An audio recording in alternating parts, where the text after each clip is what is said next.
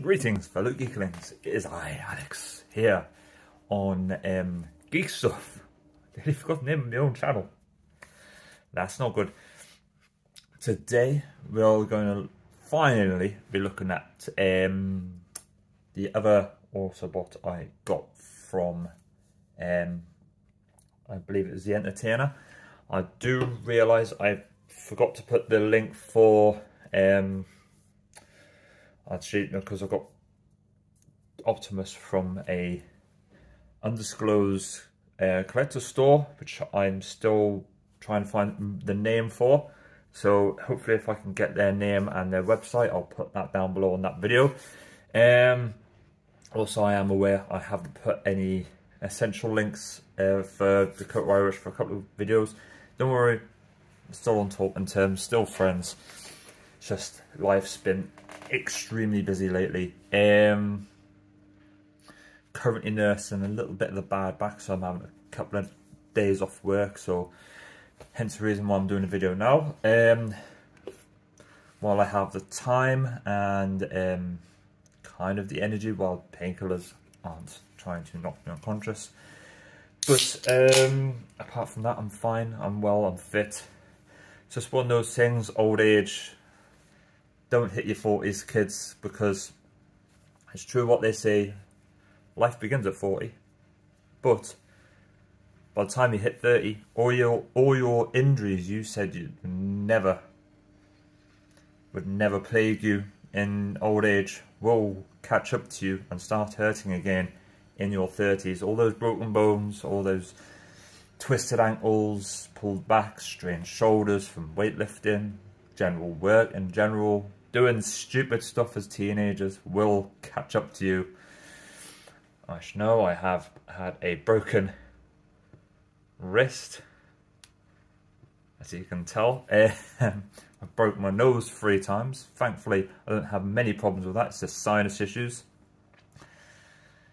You're going to say, you're a geek, shouldn't you be getting sinus issues anyway as part of the thing? Possibly, but I also get hay fever and eczema as well, so... and a crippling caffeine addiction. But yes, why the hat? The hat I've been wearing. I'm trying to grow my hair out. I mean, my hair's not quite at microphone stage at the moment, and I need a shave. And I thought, you know, go rocking me salt and pepper goatee. I think it goes with my grey eyes. I think the hat goes with my grey eyes quite a bit. What do you think? So, on with the usual beginning part of this video, and I will say this at the start of the video as well as at the end. Don't forget to hit the like, subscribe, and notification bell so you're notified when new videos are up. So go ahead and roll your perception check to find out where they are. Be part of the 100 sub club. I'm hoping to try and do some giveaways per every 100 subscribers up until probably about 500, and then it'll probably be every however many, whenever I get a chance to do giveaways after that. Yeah, there's nothing organised at this moment in time, but yeah, basically it's a hat I ordered off of Amazon. Been needing them. I work in the chiller section, so hat's kind of like, it comes off in the morning because I'm usually warm by that point from movement, but yeah, it keeps my head warm. I mean, I'm 41, so my hair's not too bad. I see some of the grey coming through on the side there. Show me age. So yes, this channel is not made for children. It will definitely contain moderate to mild, excessive swear words, especially during things like Lego builds, Gunpla builds, and difficult transformations of third party and mainstream Transformers.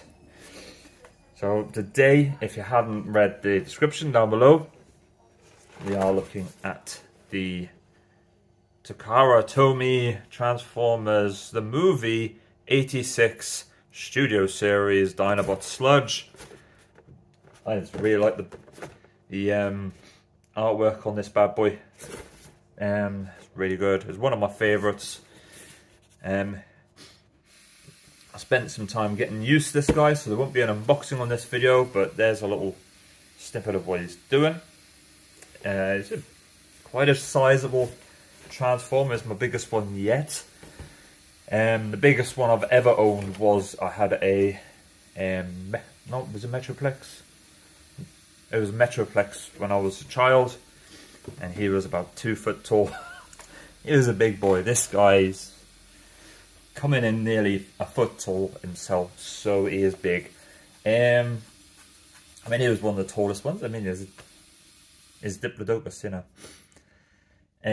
So let's get on with this review. Spin the camera around and let's get on with this.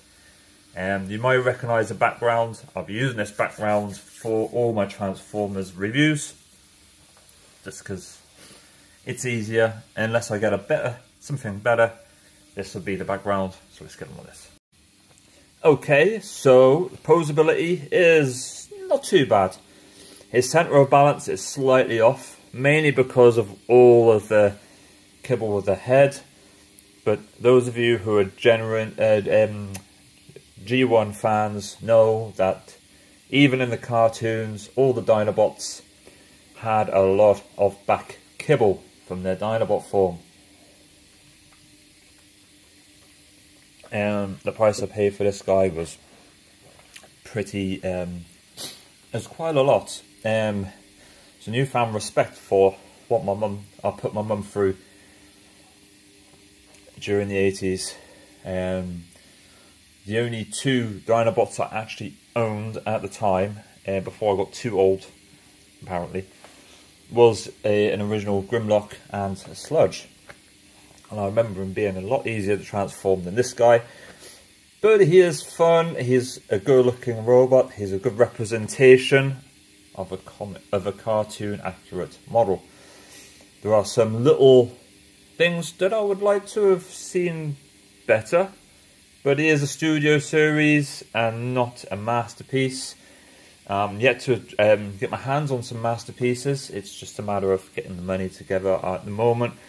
I am currently cobbling some bits together for my first DMing session. Screens, monster card, more cards, etc., like spellbook stuff. But yeah, thinking on more lore, creating NPCs. I'm having a lot of fun with that. I'll probably do an episode for that for D&D Beyond. And there'll be links for that on that episode. And I probably will be looking at more Dakota Irish stuff as we go through Halloween and into Christmas. I haven't been asked to, but I may see if they have any discount codes they wish to push out to help them get stock out. So let's get on with the robot. By no means this guy is not one of my favourites for playing with. He just looks cool when he's in robot and dinosaur mode. So, as you can see, he is, compared to my hand, he is a tall boy. I have a 7-inch thing from palm to for the basic. I used to do arm wrestling, so these are things I had to know. From base of here to the tip of my longest finger. Also, it helps for measuring up for gloves for workplaces and stuff. Like, I don't have the biggest hands in the world, but they're not small. So, key features. There has been no paint chip, no paint rub, which is fantastic. I particularly love these little gold adornments on the feet and on the gun. Considering this guy came in more than my Optimus Prime, this is not an accessory. I'll show you why this is going to be important. I'm using Optimus Prime's gun as a part separator for these hands. I'll do a demonstration as to why. I think this is just like an exception to the rule. I'll put a link down below for the shop I got it from, the Entertainer, down below. This is his gun. I swear he did come with a sword. I think most of the Dinobots did come with a sword. I do like the little details on here. I mean, for the price point, they could have done a launcher like the original toy. But yeah, some really cool details. I mean, the face is almost completely 100% accurate. It's not exactly how I remember it. He's not that charismatic. It wasn't very charismatic anyway. For one of the cooler Dinobots, you get this nice detail on the inside of his wings. And of course, all Dinobots could fly in robot mode. Whereas Swoop could fly either or, which is pretty cool. But yes, I think that was pretty cool. Now there is the kibble. There is some Dinobot kibble which is unavoidable, unfortunately, but it fills in a nice gap that's here. They could have had the legs kind of folded up into the wings, but yeah, say some of this detail is really cool. The head sculpt on the Dinobot mode is pretty cool. We'll cover that in a minute. His posability is lacking, but it is that, I mean, this is loose as. I mean, it is a reasonably sturdy figure apart from this wing, but yeah, I think it's just one of those things. I'm not prepared to gunk it up with stuff. However, if other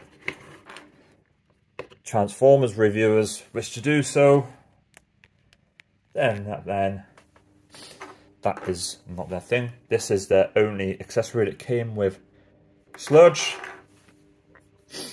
Sludge, no like. Anyway, so I'm going to get on with the contention with the hand, because it's part of the thing. The hands do have a swivel, but part of the transformation is the hands disappear in. So there's kind of like a double thing you've got to do. You'll see this in the full transformation. The hand tucks in. So when you try to get the hand out and you try to pull it out, it won't come back in. So I'm having to use the hand, the gun,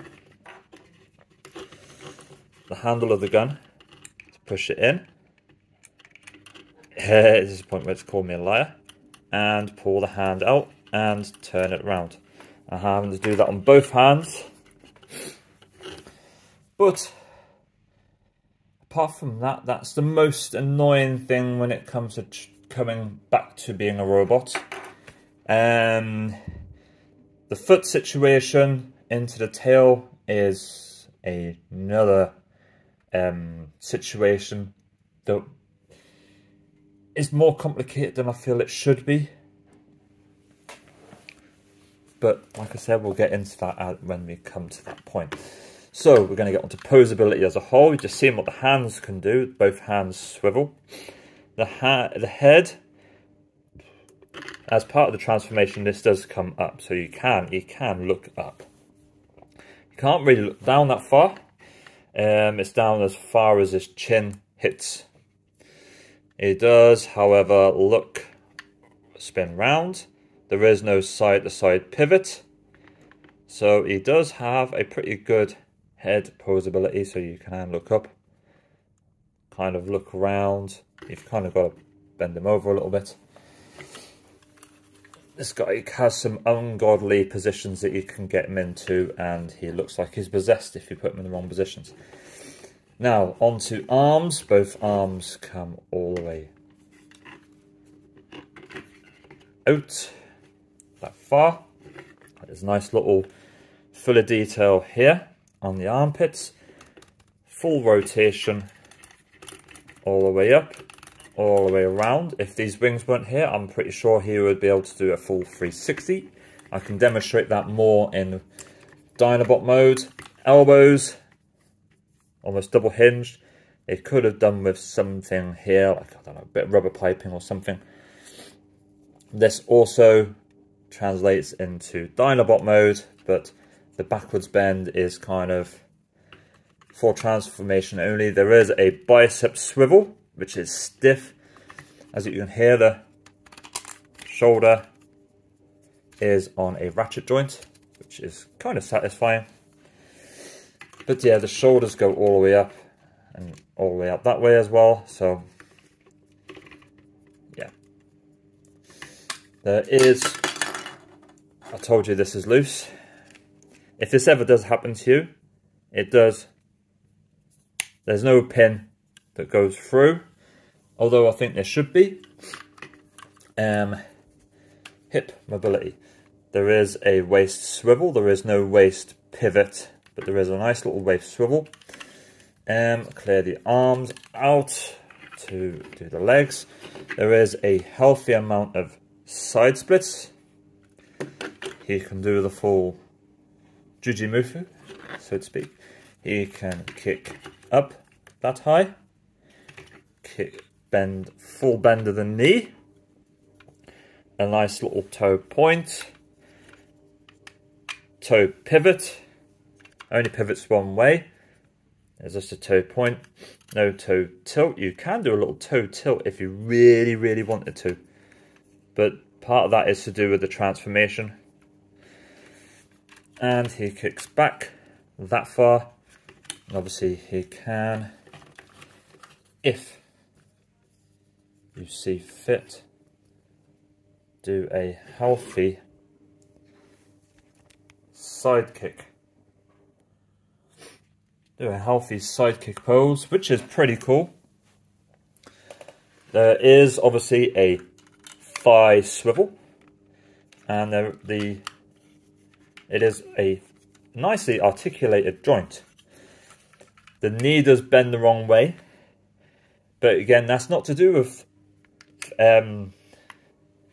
If you want to pose him in a position where his leg has been broken, then by all means, sickos, you can go ahead. So now we're going to get into size comparisons. This is where a lot of the issues come. Sometimes it feels like with some of these figures, a lot of the time, the center of mass isn't quite. There are engineering issues.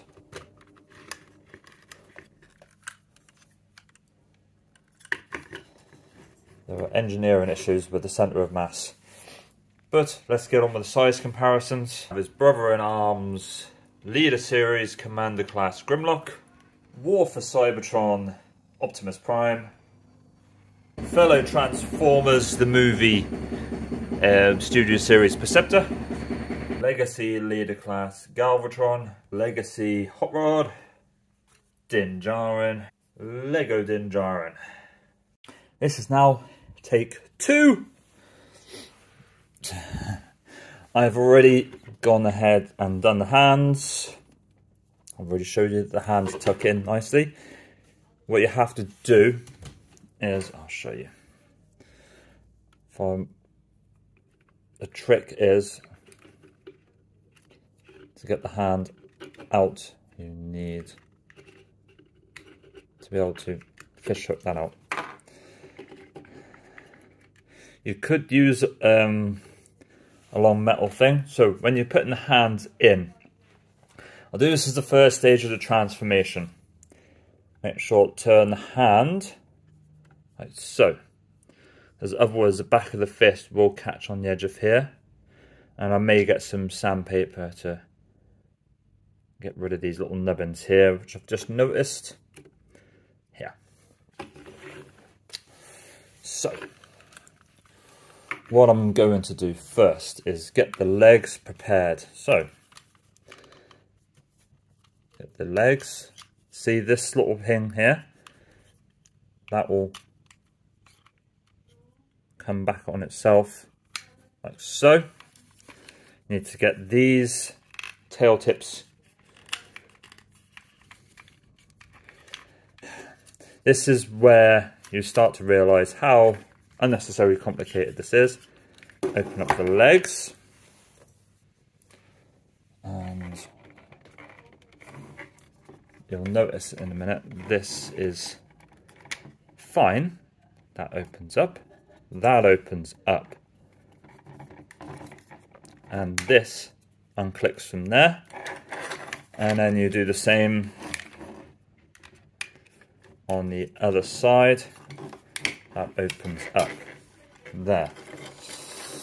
So there's the first stage of the transformation. That's all you need to do with the feet. All you need to do with the tail so far. And what we'll do preemptively is move these secondary feet around, turn his legs back to front, and now he looks like he's one of those weird moth things that's given birth to something out of his anus. You'll notice the back of the knees are funny shaped. So what is this is going to come around like so. So if I have the legs down the way, so I've got this situation going on here. So now these bits need to be clear for the tail tips to come around. But what you need to make sure of is you have enough clearance inside of here for this to come around comfortably, like so. And to bring this around and this around to hold them tips in place. So now that stage is pretty much done. I may have actually need to open that back up. Got a bit overzealous on myself there, so keep the legs dangling freely. You need the arms to be clear of everything. So this all needs to be clear of this top section here. Because what you'll find is with a little gentle tug, just a little, and just hear the little click, that will open up.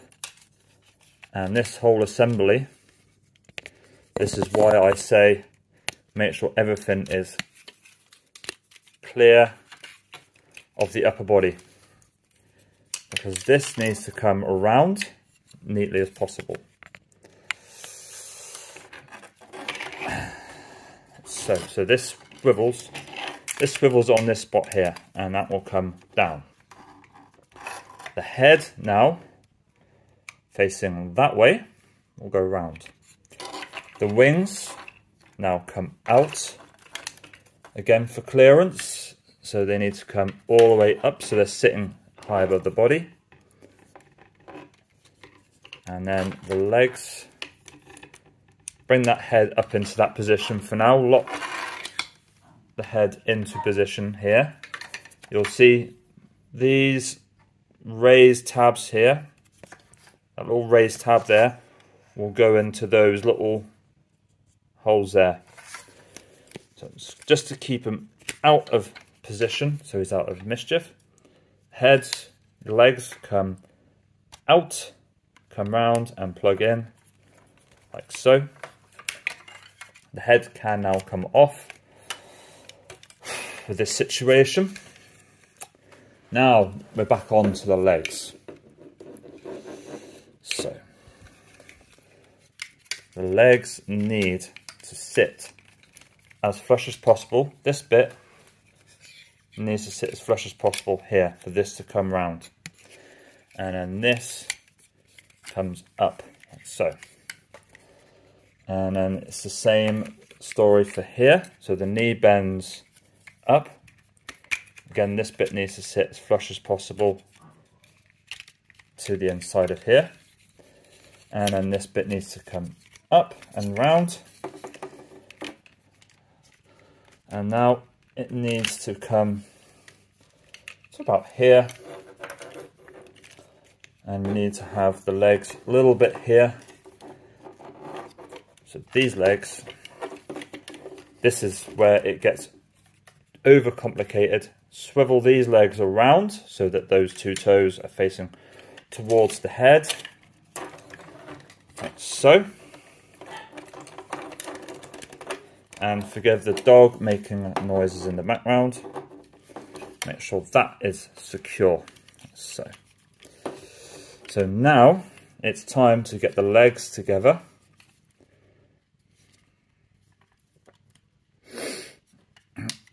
So these need to make sure these are secured and back into the place that they would have been when they were in the original leg transformation. So now these need to come around. So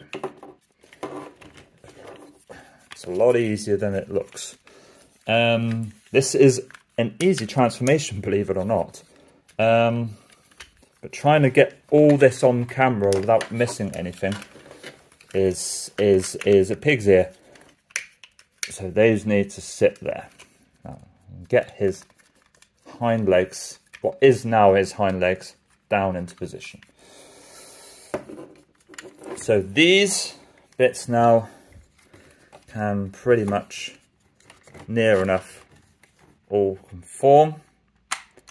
And you see these little pegs need to go just inside there. So you do need to have a little bit of a moment to make sure that's all in there. That sits down there. So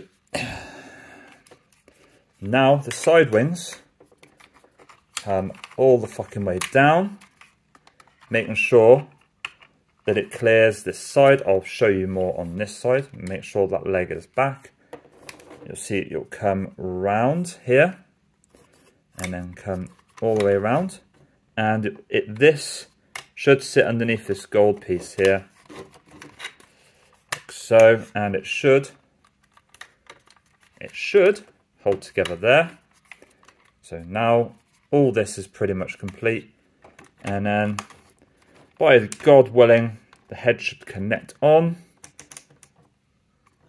and there is your robot form, your dinosaur form. Nowhere really to store the gun apart from maybe on his thigh, so he's like a unigun. It would be cool if he had some kind of like hole system at the top there, you know, but the weapon storage on this isn't great. It's better when he's in robot form. Articulation now. Before we go on to size comparisons, transformation size comparisons, the jaw does open and there is a tilt at the head down that far, all the way up that far. It's a nice little ratchety joint. Be careful because he will come detached from the base of the neck. So when you're manipulating the neck for posing, hold this firm, not tight, firm. So you've got to remember this cavity is hollow right now, so any too firm and it will crack it.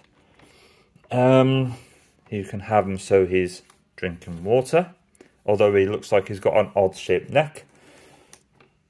There is, again, when posing this neck, a pivot at the base of the gold on the neck. I do love the detail on the head.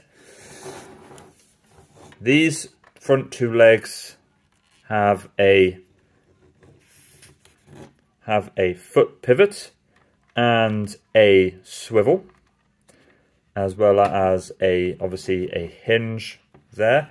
It kicks all the way around to there, and it will detach. It won't detach because everything's encased in there. It's a moment in time. This is a point where you realise that the head attached to the body isn't as tight a connection as it should be. It's tight, but it's not very tight. Now you get degrees of motion that way. You get degrees of motion that way. So he looks more like a dinosaur. And there is that bicep pivot from the original, but there is that thing, but there is no independence on the claws. The rear legs do go all the way around. You can have him scratching himself.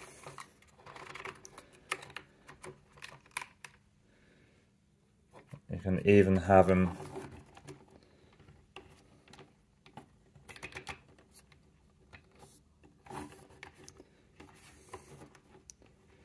if you're prepared to, you could even have him going for a piss, but the stability on that isn't great. So if you are going to do it, make sure you hold on to him. But yeah, so he does have a good side kick.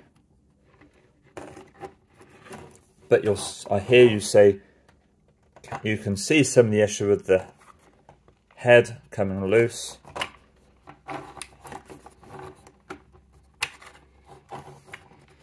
You can have him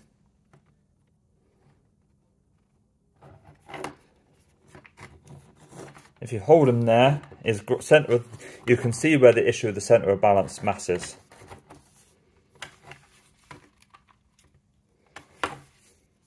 You can have him so he's upright, so it looks like he's going for food out of a tree. But you could also do that for his legendary stomp down when he makes the ground thing. There is no articulation in the tail. Posability wise, there are better dinosaur toys out there that will do better. But yeah. For the price point, I would have liked more ease of use. I mean, they could have done screw hole covers for there, you know. I get, and for here and here, obviously, for the pin joint. But, yeah, there are some points that just don't look right. Like you've got this big cavity here where the feet were, where these front feet tuck in. It would be more sensible if there was like a little flap that tucked up, and then you could just like move a little rotating slidey door thing around. But how many times are you going to see the underside of Sludge's belly? Not very often. So now we're going to move on to size comparisons. I'm going to have him kind of just to the side of the camera here. So we're going to do the size comparisons and transformation, and then we're going to crack on. We have the leader class, the leader series commander class Grimlock, War for Cybertron Optimus Prime, part of the dog barking in the background, Studio series Transformers the movie 86 edition Perceptor, Legacy Hot Rod, the equally big Legacy Unicron, Dinjarin,